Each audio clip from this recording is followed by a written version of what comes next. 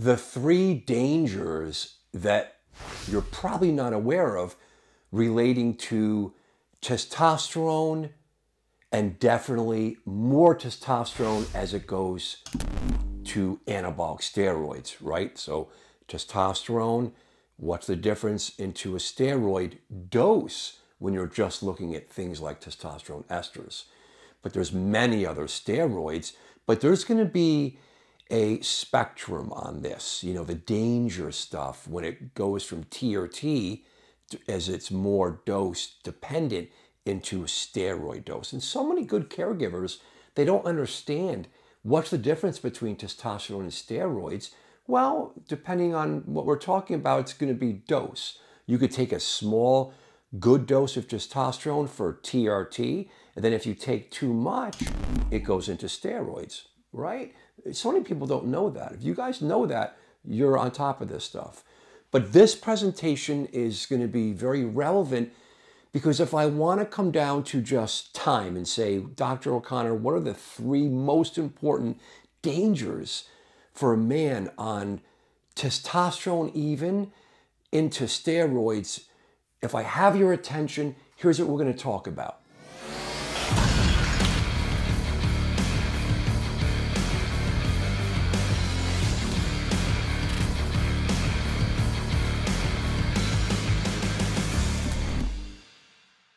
There are three things. It's going to be the heart system, the ejection fraction that stands for.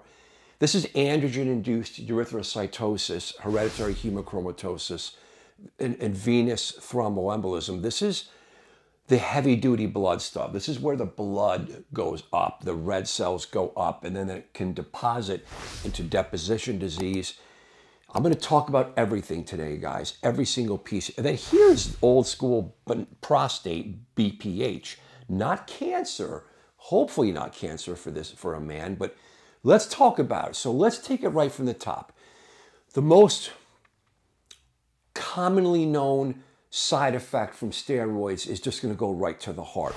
Now, everything's evidence-based. So Aaron Baggish, B-A-G-G-I-S-H, is a doctor at Harvard, big guy, and he's interested, he's a cardiologist, he's interested in how steroids affect the heart. He's done research papers. So you want to look at Aaron Baggish about heart failure and heart disease with anabolic steroids for my evidence-based support for this, 2010 and 2017 from Circulation. You know, this is big peer-reviewed medical journals for cardiology doctors. And anyone can read them. So ejection fraction over a period of time with so much else going on, it's so multifactorial, the ejection fraction goes down. And that causes that's what heart failure is. And you're going to feel horrible and exhausted. And people have heart failure commonly, mainly secondary to blockages in the heart and ischemic heart disease that just happens over years and life with blood pressure and cholesterol, diabetes, and just getting older and all the genetic interplay, of course. But when steroids are coming into play, this is not TRT dose, guys. If you're watching this video, I'm sure you're concerned for your testosterone levels. In addition to testosterone, you want to check sexually binding globulin, estradiol, free androgen index, and potentially cortisol. That's where I want to talk about today's sponsor. Let's Get Checked. They're a worldwide leader in at-home test kits, so you can get a comprehensive look at your testosterone levels and other labs without even leaving your home. You can order a test kit that will be delivered to you in discreet packaging. Once your sample arrives in the laboratory, confidential results will be available from your secure online account within 2 to 5 business days. These results are reviewed by a clinician, and a member of the Let's Get Checked nursing team may call you to review your results. Let's Get Checked laboratories are CLIA approved and CAP accredited, which are the highest ranking levels of accreditation for labs. So if you want to test your hormone levels without having to leave your home, visit trylgc.com. This is not TRT dose, guys. It's not TRT, so please don't think I'm up here saying testosterone is going to cause a low ejection fraction, but the steroid level, when it goes to that extreme, and what's the extreme on TRT? If you're living on 200 milligrams a week of testosterone cypionate at some anti-aging places, that's what you take, maybe that's a good dose for you, but it's usually not. It's usually too much. And if you look at your levels and then you look at all the things we're going to talk about, the action, I'm going to give you things to do, action plan right here for you to exactly know what to do and to protect yourself on this. You know, but that dose of 200, 250, 200, 180, 150 maybe, if it's too much for you, it's a steroid dose, and that you have all this extra stimulation that's really free testosterone that's going into the myocardial tissue, and it's growing it. So focus on this. If it's a steroid dose for sure, and it's not TRT, let's go into that because it's this spectrum. So the problem with why your ejection fraction, the heart squeezes, it pumps blood out, they look at what's left behind, from 55, 50, low normal 50 to 60, 75%, that's normal squeeze. That's ejection fraction. This is systolic heart failure stuff. Squeeze, how much is coming out, how much is left behind. And then you have diastolic dysfunction, which is an incredibly more complicated and an earlier warning that I can't even go into here, but you could read about diastolic dysfunction. It precedes the low ejection fraction for a lot of people in a lot of instances, and you want to know about this stuff. So if you're on the steroids, it's a young man and you love it, or even too much TRT or even TRT, and you have these other risk factors I'm going to go into, what happens? The left ventricle of the heart, like the muscle, gets big. It's a muscle, and that's called left ventricular hypertrophy. The heart gets big. You hear about some of these bodybuilders when they're dead and they've done an autopsy and the heart is like double the size, you know, triple the size. So it's this huge heart and it just gets dysfunctional. So the mass of the left ventricle, right? So that's left ventricular hypertrophy. The mass goes up, and then at a certain point, that ejection fraction, the ability for the heart to pump, goes down, and then you're tired. Also, what happens to this in the modeling is there's a fibrosis that happens. The thickness of the heart is not just like an athletic heart, which can remodel and can be almost healthy for people, and then the body can reabsorb it when they get older, and it can go down to normal. But there's atypical remodeling. There's atypical changes in the meat of this heart that happen, and that's what leads to this low ejection fraction. This is really important, guys. Look at the data if you want to really read more on this in Dr. Bagish. What can you do? What's the action plan? Let's go right to the action plan. You got to remember my ABCDs.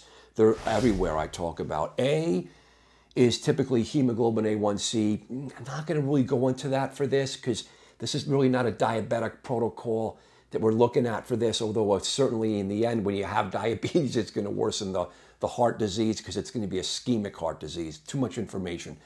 The first part here is keep your doses low. Don't do too many steroids. If you're adding steroids and you're young, be very careful. Consider not doing that. Either get off the steroids, guys, please really think about it, or transition to just TRT. I've been on for 30 years, and I've been paying attention to this just inherently because I was so nervous about my heart. And at 58, guys, I could tell you it's paying off. So let's go. So lowest dose of testosterone is going to be my A here. So or androgens, trying to keep it to a low dose. Even synergistic stuff like Test and Deca, Equipoise, even Masteron and Primo and stuff that I've seen so many men love, and even I loved it. You just got to be careful because of the effect on the left ventricle, the ejection fraction. You got to be careful. Now, the real money is monitor your blood pressure, and of course, so that's B is blood pressure, C is coronary artery calcium score, coronary artery disease. hypercholesterolemia, lipids. So look at your cholesterol. You can get this on the Anabolic Doc app in America. You can measure your labs right here, basic lipid panel. Start with it, get it done. Calcium score, you could see if you have any ischemic coronary artery disease, because that's just going to make this potentially worse. The echocardiogram is really the gold standard. What's your ejection fraction? That's where you measure it. You get it on an echo. There are other types of getting a measurement of an EF that are more complicated in the hospital with left ventricular grams and all this kind of with catheters and angiograms. We're not going to talk about that. And MRIs and cardiac MRIs, it's not for today. Standard transthoracic echocardiogram, you just want to see what the EF is. You want to know what your EF is if you're tired. Next, how do you take care of this stuff? Number one is blood pressure. Number one's blood pressure. And I'm just going to give it right to you guys. Depending on who you are, if you look at my data on this, you're going to see that you got to look at management of hypertension. So a guy like me would do great on an ACE or an ARB. An African-American gentleman is better on a calcium channel blocker and diuretics. This is standards of care with JNC8, Joint National Community Hypertension, and College of Cardiology, Heart Association.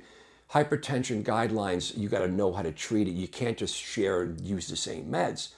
You got to use evidence. So I love telmisartan. I'm going to give it to you right there, guys. It's a great drug. ACE and ARB is going to protect the remodeling, guys. The remodeling. It protects against the atypical remodeling. And your blood pressure, it's going to lower the EF because the heart's pounding and it's working against hypertension and so much back pressure. For so many years, it weakens. So blood pressure is number one. Number one, again, ACE, ARB, calcium channel blocker, diuretics. Get on the Anabolic Doc app. Let me work on all this stuff because this is all I do 24/7, the cardiac stuff. Again, that's all this stuff. Lipids, you got to know your lipids. Coronary artery disease, calcium score, see if you have any plaque, get the echocardiogram.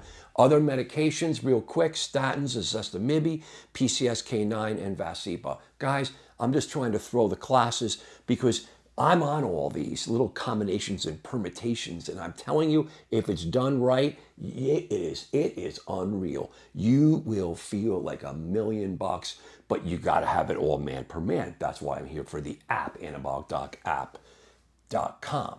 So D is going to be big. D is going to have me segue into the next action here, the next important danger of TRT. Number two, it's the red blood cell stuff, antigen-induced erythrocytosis. That's the polycythemia, where you're building up too many red blood cells. This is not for everyone, but this is something that's seen just on TRT.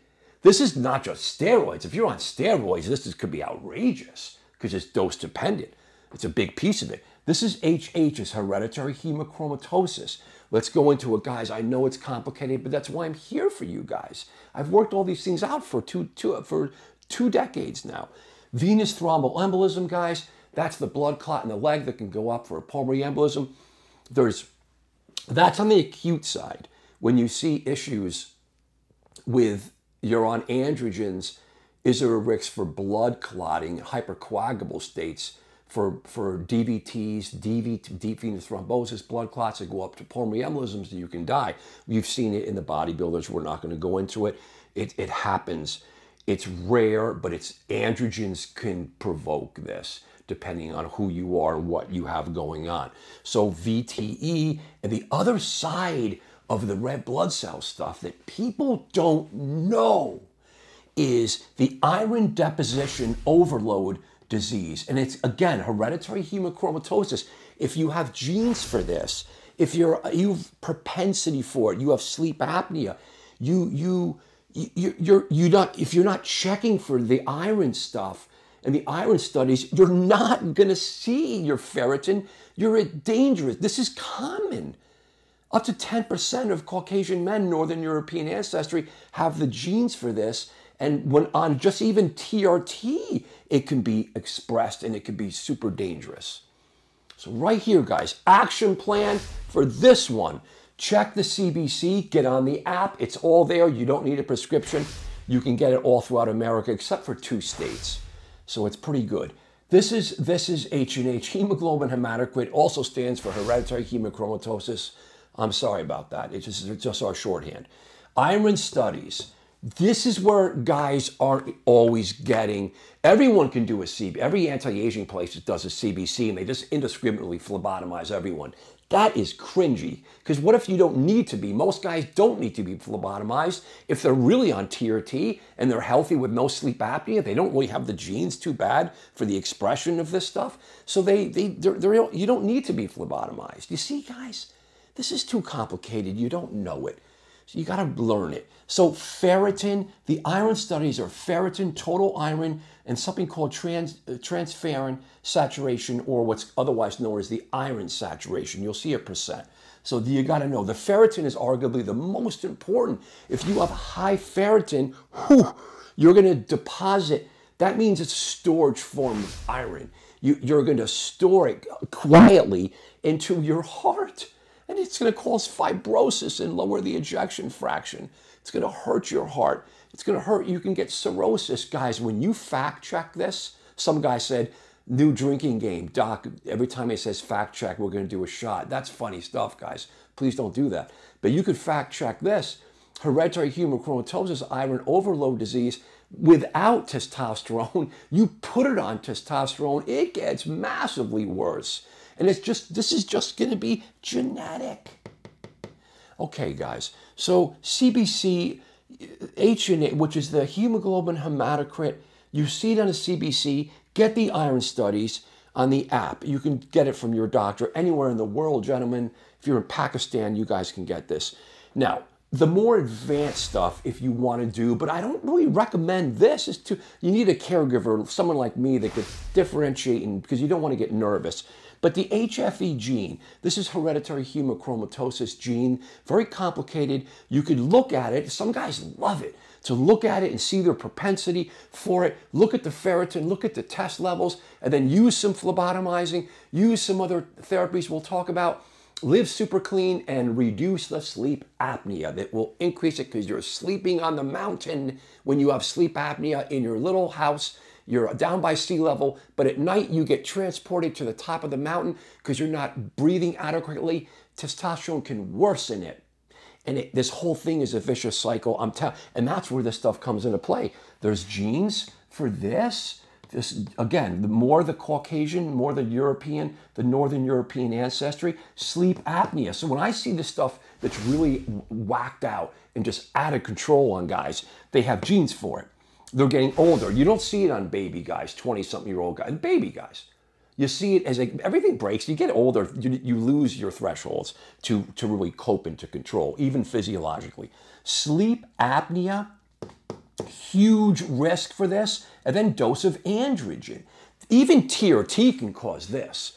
Unlike up here, where I think TRT is not going to depress the ejection fraction, but it can, depending on your blood pressure and your genes and what else is going on in your life. So dose here, again, even baby doses. Injections are very powerful, guys, but we feel great and the brain feels great. It's great for sex for most guys. But is it going to crank up these red blood cells, and you're going to be at risk for blood clots and deposition disease that's going to hurt the heart and your liver, and it's going to shorten your life? You could fact check it, guys. It's super complicated. So beyond that, guys who love to see what to do, liver MRI or liver ultrasonography to see if you have a little bit of the beginning of some iron deposition in there. I've seen it. I let hematology doctors deal with this, or liver doctors, hepatology doctors. What can you do? When you look at everything, the action plan, we can use phlebotomizing. You could change your dose. Instead, this is a reason where, a good example of where you don't want to do test and DECA, because test and DECA or test and equipoise or test itself can lead to this issue if you're sensitive to it, So you lower the dose, change the regimen. Here's some 2 little tips. Green tea, I found these are kind of secrets. Green tea has a side effect of slowing down this process, and an ARB called telmisartan, guys, I'm throwing it at you, also has some side effect profiles that it can slow down this train of building up too much red blood cells. I know this is complicated, guys, but that's why you're here. So BPH, last one. This is the heart stuff, circulatory stuff, and blood clotty stuff. You know, I told you, I showed you why. I showed you what to do. I showed you how to monitor it. BPH, I always say when patients come under my care, in the end, after the hair and the acne and the gyno, as long as it's not breast cancer, and the brain and all this kind of stuff with the sex and the mood and all this kind of, I say there's only two things that are going to matter, guys. It's the heart and the prostate. That's it right here. So this is benign prostatic hyperplasia. This is BPH, not cancer of the prostate. Thank God the data is clear now that testosterone doesn't cause prostate cancer. You could fact check it, guys. Don't have another shot. You could do it. And if a doctor says, oh, testosterone causes prostate cancer, say, doctor, please, it doesn't cause prostate cancer. However, if you have a malignancy that's in the prostate and you feed it androgen exogenously, it can worsen it. Big difference between causing something and worsening something that's underlying. So again, this is BPH. You guys, of all this stuff, I can control this with my medicines and my doses. I can control this with medicines and my doses, a little phlebotomy, green tea, telmisartan, ARB. This I have, guys, because I'm 58. I'm not going to be creepy and give you too much information. But this is because I've been on androgens for more than 30 years. I've been on 30 years of just TRT. Before that, I was on and off some steroids. I'm just being honest with you guys. So my prostate's enlarged, and I work around this with my urology doctor who gives me testosterone. He's a great guy. So we learn from each other all the time. So BPH. So this one, you need to be careful with the doses cumulatively over decades. This is where 25 and even 35, maybe 40-something-year-old guys, they don't care. Doc, my prostate's fine. I don't have lower urinary tract symptoms. I feel great. So this is where you want to understand. And here's some data. Abraham Morgenthaler talked about testosterone saturation model. That's differentiating the cancer, that the data shows that actually men on androgens appear to have a lower incidence of prostate cancer, and apparently the worst type of prostate cancer is lower. So this is great news for us, but you got to be humble. You got to check the PSA, and you got to check the digital rectal with a urology doctor, in my opinion. Why have any other guy put a finger in the rectum, except if it's a great urologist? I don't do it. My fingers aren't as great as his. So you got to make sure of that. So maybe an MRI of the prostate, if a urologist, in my opinion, wants it differentiated to see what's going on. You again lower the dose of testosterone. You may not want to use some drugs, and not to mention some of the DHT derived drugs for years and years and years. Forget the hair, but what's it going to do to the prostate? Could it actually ironically protect the prostate? Super complicated information we're not going to go into. And if you have BPH and you've lowered the dose and you feel great and you need to be on testosterone, we have other drugs. We have PD-5 inhibitors like Cialis that are FDA approved for it. We also have classic vasodilators like Flomax, and there's doxycycline. You know, these are alpha blockers. They're tricky drugs, but they do work great. And then we have a bunch of procedures. I'm not pushing procedures. Urolift, and there's some other procedures that these doctors do with even hot steam. You know, they could really affect and shrink that prostate carefully and maintain sexual function. And guys won't have bleeding issues bad versus a TERP or other conditions where you could have infections after some of these really invasive prostate procedures they'll do, typically for men that are obstructed, that are older, you have to do. So there it is, guys. I really hope you like this one. This is super complicated, but for all my fans out there that really love me going up to that really scientific and the clinical stuff that's just up here in this brain, in my 20 years experience for just men on androgens, this is what you have here. Please spread it around, guys. Please give tons of comments about your own experiences. I try to answer some of these, as many as I can. You know, I'm super cranked and busy, always working for you guys. But what's important is that the comments are there for all men to see from you. Your comment is going to show another man somewhere something that's relevant, that's true, that you've experienced, that he could look at and make and add to. This is really an open compendium for men to understand when I start these, what transpires to learning for open, free education in the world. Thank you so much, gentlemen.